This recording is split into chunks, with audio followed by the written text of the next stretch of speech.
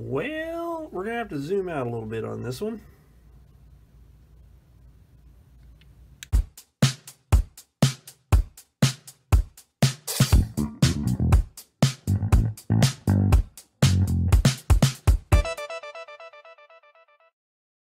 Hi everybody, and welcome back to Plastic Models by a Regular Dude.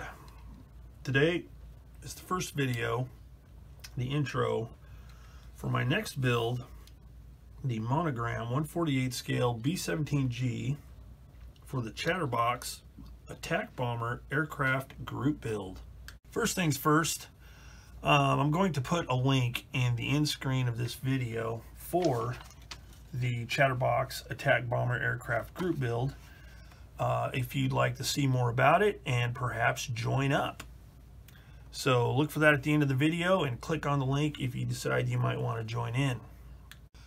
Next, I want to say a big thanks to Jim over at Shutter Ace, my partner in crime on this group build that we've organized, for sending me this kit. He sent it to me along with a few other kits, and I thought this would be the perfect opportunity to build this giant B-17. All right, with all that out of the way, let's go ahead and talk a little bit about this kit. According to ScaleMates, this kit was first kitted in 1975. It has been pretty much available since then in one form or another. Most of the changes that ScaleMates lists generally has to do with box art, stuff like that. As far as I know, the marking options have always stayed the same. There could be different ones, but I didn't delve too deeply into it because it has, has a bit of a lineage. But mainly whenever there were changes, any new parts, as ScaleMates calls it, any new parts changes were not to the actual base kit itself. For example, there was a release that says new parts, but what it was the addition of a P-51B by Monogram, so it was kind of like two kits in one box. The only other new part change was the port side fuselage came in clear. It was called the Visible B-17, I believe. And the whole port side, left side, was clear plastic, so you could see the quite detailed interior. And I say quite detailed because there is a lot of detail on the inside of this kit, even considering the time frame in which it was manufactured originally. So it's kind of nice, but we'll get into that in a little bit. So let's talk about the box and then we'll get to the actual contents. So the box itself, as you can see, is quite giant. Very sturdy box, which you'll see when I take the lid off. But it measures 14 by 18, I believe. And this had quite a presence on the hobby shop shelves as a kid. I remember seeing this one as a kid and always wanting to build one. And I never did actually get around to building one till the mid-late 90s. My wife bought one for me, and I was able to build it. And I had it for quite a while till it got messed up in a move. So it's about time I rebuilt it and, did it more modern justice, I guess we could say. The artwork on top, pretty much par for the time period from Monogram. Nice painting done by someone named Locher, L-O-C-H-E-R. I'm sure somebody out there knows who this person is. But really nice artwork, and it was one of those things that, sitting on the shelf, it's like, again, as I say, it was quite eye-catching, and something that was really kind of a desirable kit. And that's one of the things that was nice about this time period, is they really did a good job on the artwork. You got two planes, you've got, the nice background of the countryside below, and then smoke. I'm assuming it's either clouds or smoke from a bombing run, but just really nice looking box art. Having to do a little handhold with the camera here because the box is so big. So on this side we have an actual photo of the finished model. Same on both ends. On the what would be the bottom in relation to the artwork on the box top. We've got some nice illustrations here of the actual finished kit, and then another couple of photos here. This one actually comes with this bomb trailer and some crew figures, so that's kind of nice. So right out of the box you could do a nice little scene if you wanted to. And then the second photo there with the red background, you have a nice shot of the interior of the bombardier station and the pilot and co-pilot cockpit area. Then another illustration that shows all the figures. Another photos, or more photos here. Another of the aircraft itself from the outside, and then the waist gunner's position, and then another shot of the detailed cockpit area, and then the old barcode and all that kind of stuff. On the other side of the box you have some information, basic information on the aircraft, historical information. Then at the bottom, the Monogram Models Incorporated, Morton Grove, Illinois.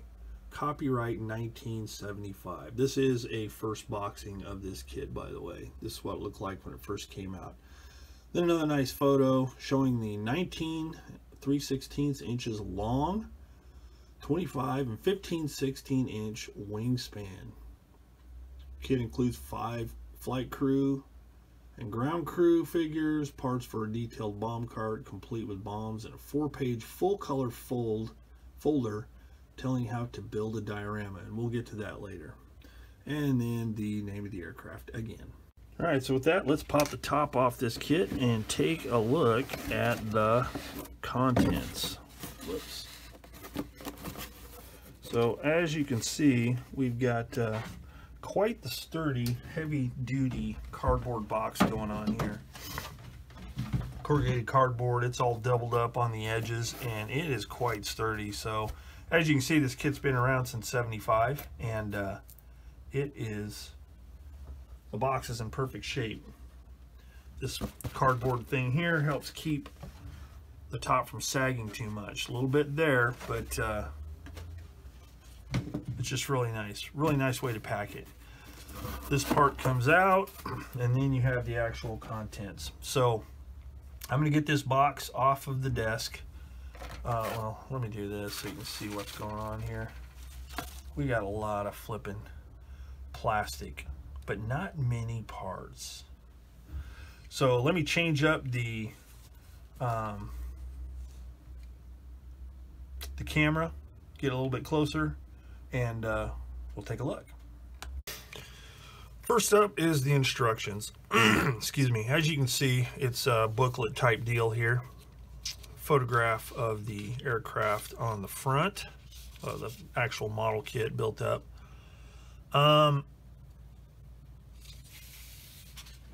Inside, read this before you begin. It just gives you assembly and, you know, what types of cement to use and all that kind of stuff. Some warnings. And then the actual steps themselves. Now, one thing to note on these instructions compared to newer, more modern stuff is you don't get all of the written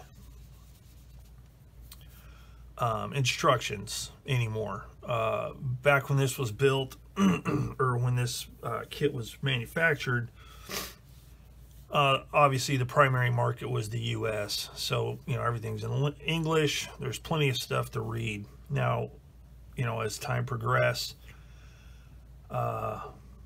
things become more international, and it has to work for a broader audience where English is not the primary language. So you just get illustrations, but that's just kind of nice. It's very nostalgic for me because this is the way instructions were when I was a kid. But anyway, you got all the instructions, and then it tells what color to paint stuff, but not with color numbers, with the actual color. So like this bulkhead right here, olive drab hose and box, basic bulkhead color chromate green, zinc chromate pipe. Just, you know, no paint numbers, paint manufacturer numbers, anything like that. It just tells you what color to paint it. And then that's the way it is throughout. Just more on through the assembly process for all of these parts, sub-assemblies, so on. And then you get to the last two pages, which are the two marking options that are available in this kit. So the two options that come with the kit are El Lobo 2, which is a metal finish aircraft with like this blue stripe on the tail, and then Chowhound, which is the olive drab upper, gray lower. Now, apparently during the run of B-17Gs, they were coming off the production line at first painted in the camo colors, and then as time progressed they just eliminated paint altogether to save on weight, save on cost, and to speed up the production, get them where they needed to go. So that's the two options that are available. And then on the back we've got information about the real aircraft, information about the decals, painting, and the figures. And then right here you have a numerical code listed below, indicates the correct monogram Humbrol color selections that you will need to detail your kit. These paints are specially formulated for application to plastic surfaces and are available at your favorite hobby retailer. So you've got 53 gunmetal, 126 neutral gray, etc. And then it has these small photographs of the completed models, or the completed model in its two markings. You got El Lobo 2 in the metal finish, and then you have Chowhound, which is the gray upper or gray lower and olive drab upper. And then it also gives you the information on what unit it belonged to, you know, what squadron, group, and what base they flew out of in England.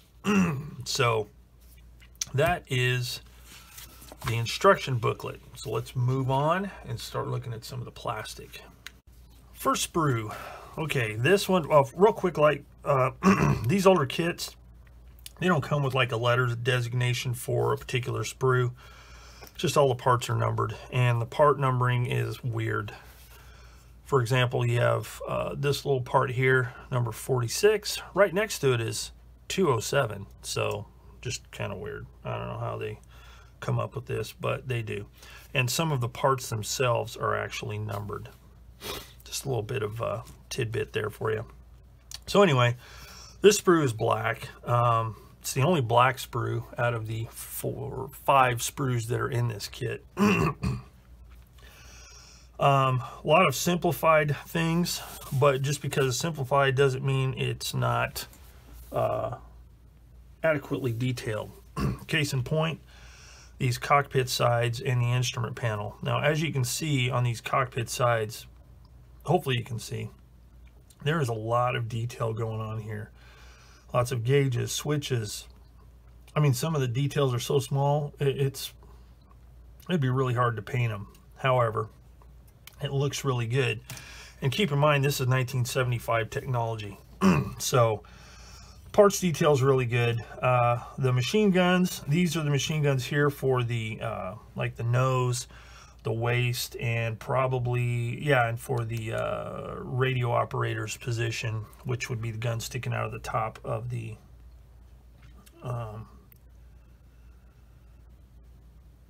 fuselage.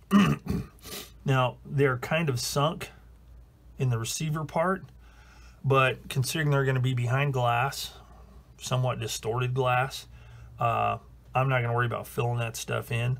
I was considering using aftermarket guns and barrels, or at least barrels, but I'm having a hard time finding what I want, and I don't think it's really going to be necessary. I want to keep this as much out of the box as possible, with a couple of exceptions. But anyway, the detail is pretty good. One thing to note, any of the wooden surfaces, like the plywood floor sections or these ammunition bins and these other parts that are made out of wood on these aircraft, there is molded in wood grain detail. So painted a base color, put a brown wash over it, wipe it off, and it'll have a nice simulated wood grain look. So that's pretty cool. Then we have the other machine gun positions. This, I believe, is for the ball turret. This is for the upper turret. This is for the tail. This right here is the control for the chin turret. You know what? That may be the chin turret, but I'm not sure. The chin turret guns, possibly. Yeah, I think it is. Yeah, because this is the tail guns here. I'm sorry, tail guns, ball turret, top turret, and chin turret. But anyway, this is it. There's a little bit of flash here and there, but you know, again, considering this is 1975 technology, it's not too bad. There's a little bit around the steering yokes there, but seats have nice detail. They have these cushions or whatever they are on the back of the seats with molded in harnesses and seat belts. So it looks pretty good. I think it'll be fine. But that is the first sprue. All right, here's the next sprue. And there are two sprues pretty close to being identical. It's the upper and lower wings and the upper and lower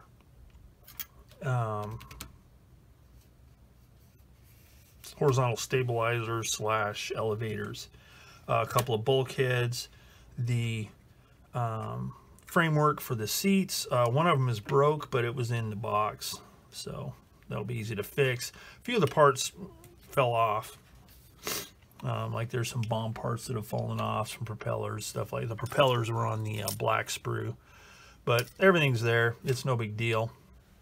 That happened on these older kits sometimes, because sometimes the sprue gates were like super small, so sometimes they didn't like this one, it just became detached. But anyway, no big deal. So quick note on the detail of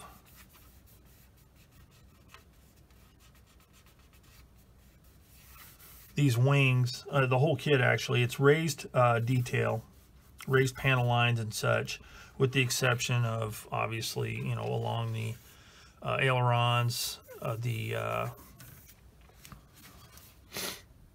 flaps. So for a lot of people that's kind of a bummer, but I build plenty of kits with raised panel line detail. It's easy to deal with, and it doesn't look bad on the finished product. And there are some, I've seen some say that it's probably more accurate to have raised panel line detail on some aircraft than others. Now, whether or not I agree with that, I don't know, but it does kind of make sense, especially since the, especially on the fuselage on these B-17s, the panels overlapped. They weren't butted up against each other. They overlapped and were riveted together, or however they did it. But it doesn't matter. There's nice texture detail on the fabric surfaces, fabric control surfaces. There is some copyright little mold right here that I'll have to scrape off and sand, no big deal. Detail on these bulkheads is really nice. And the superchargers are molded in, which is different than most newer kits. But again, it's no big deal. Once they're painted and a wash applied in these grooves around the detail, it'll look fine. And it's on the bottom anyway, so it doesn't really matter. But all the details really nice. We'll see how it all goes together. Should be fine. But that is the second sprue and pretty much the third sprue. The only difference being is it's got different bulkheads, and it also has the main landing gear struts. And we have the big guy. This is the fuselage halves here. And then a lot of the interior, more of the interior detail. And got the engines, cowlings, all the figures, which are actually really nicely molded. Especially since this is a first, I guess would be considered a first run, since it's an actual kit from '75. These figures look really good. They do have some seam lines along the edges, but it should be easy to clean up. And I may or may not use the figures, or I may use them in the future for a little setup. I don't know.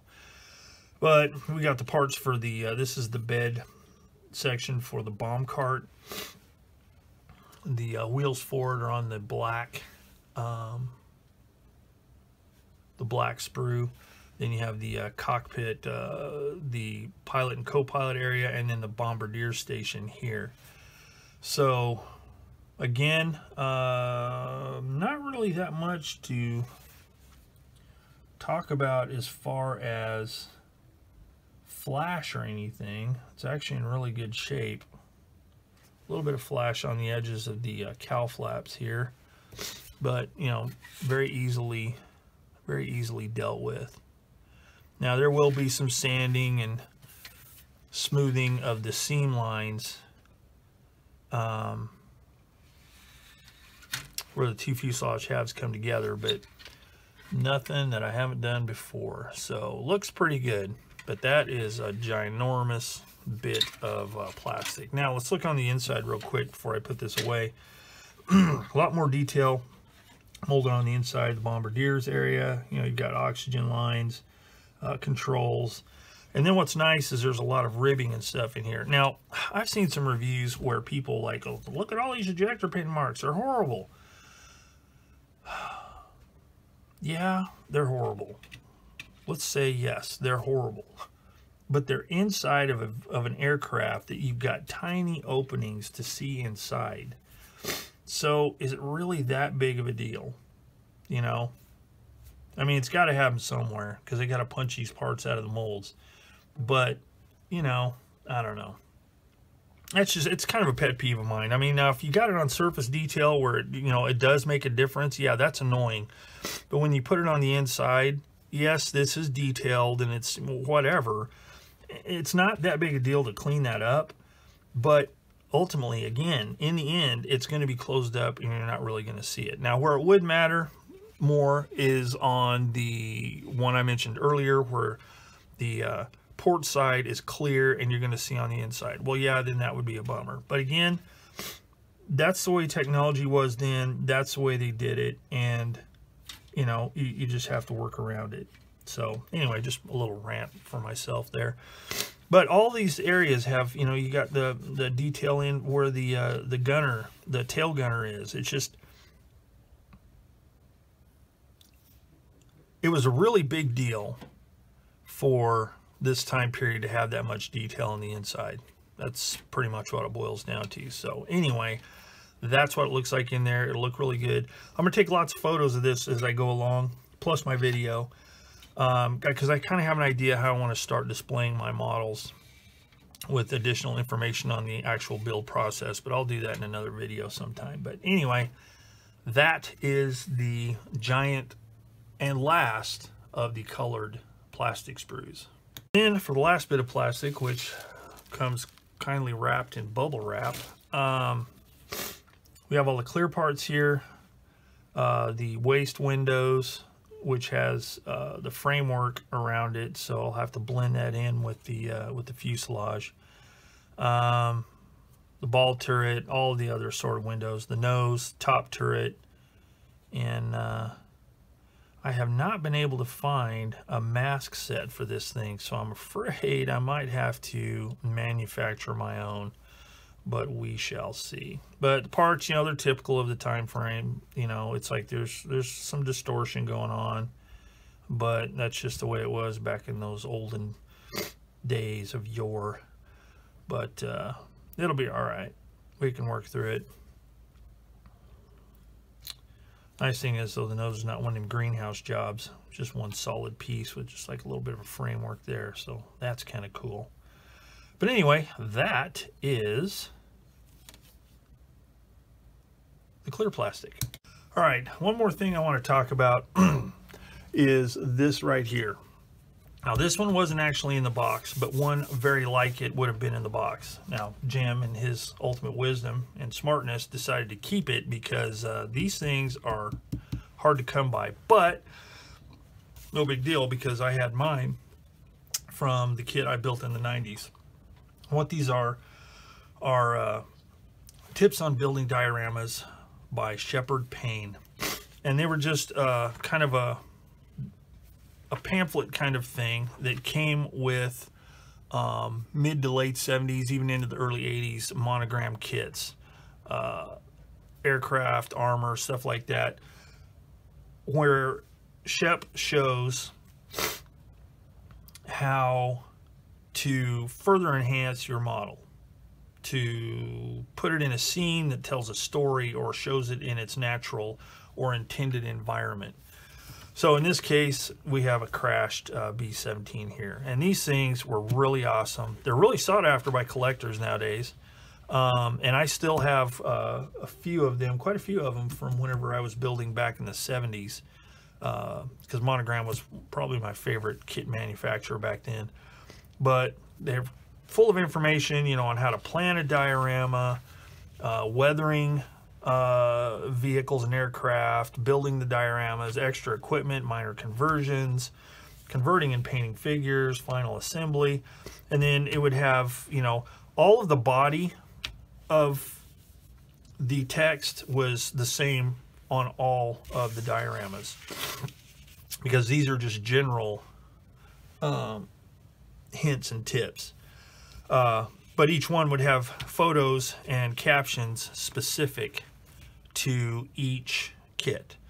Then on the back, you would have this upper section would be specific to this particular kit. How he did the battle damage, how he super detailed certain parts, how he detailed the inside, how he, you know, did the base work, the groundwork on the base, and then some simple instructions on how to do it, and then, you know, a final photo. But these things were really cool. It was something I really looked forward to whenever I bought a Monogram kit, because I just I mean, I never did these things as a kid as far as dioramas. I looked at it as something that was just way beyond my capabilities, and I still don't do dioramas.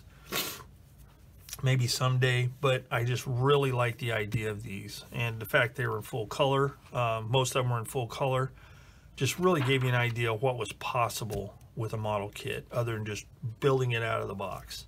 So anyway, that's something that if you get one of these kits, hopefully it'll still be in the box, because they are really interesting and they're fun to read, and especially if you know, dealt with these as a kid, it sure gives you a wave of nostalgia, I tell you. So anyway, that is the other part that comes normally in the box. All right, as far as supplies and stuff like that, I'll be using a mixture of different paints, MRP, SMS, Tamiya probably, Vallejo for the hand brushing. Haven't decided which silver or aluminum color I'm going to use on the aircraft yet. I have to figure out, I have to decide which one I want to use. But I have a mixture of Tamiya and SMS paints for that. I'll be using Tamiya Extra Thin for my cement, and probably some, at times I'll be using Model Master Liquid Cement, which is a little bit thicker. For the glass, I will most likely use Testor's Clear Parts Cement. For decals, which you probably noticed are not talked about here, I think I took them out of the box and put them away safely and forgot where I put them, because I'm not actually going to be using those markings. But I'll be using Testor's decal set and Walther's Salva set, maybe Mark Fit, I don't know, just whatever I need in order to do it. So that's pretty much it for the kit and the products I'm going to use for it. As for the video series itself, it's going to be kind of a hybrid of a step-by-step and then like a summary type video like I've been doing recently. It's going to be a prolonged build. The group build is for 6 months, so I'm not going to be in any kind of hurry to get this thing finished. I'm going to take my time on it, set it aside from time to time to work on other projects, and so it's not going to be, you know, like a weekly release kind of thing. But I will be doing periodic videos on it, and I will talk about the things I'm doing, the methods I'm using, anything to look out for, that kind of thing, which is pretty much par for the course for my video series. But that's the plan. Now, as far as markings, I will discuss those at a later date when it becomes pertinent, but we'll just keep that under wraps for now. So yeah, that's it.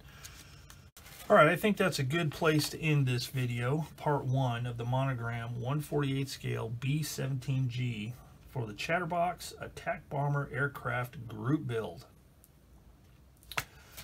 So, if you have any experience with this kit, or have any other hints, tips, concerns, anything you want to talk about, put them in the comments section down below. And if you want to follow the series of this particular build, maybe hit the subscribe button and follow along, see what's going on from time to time.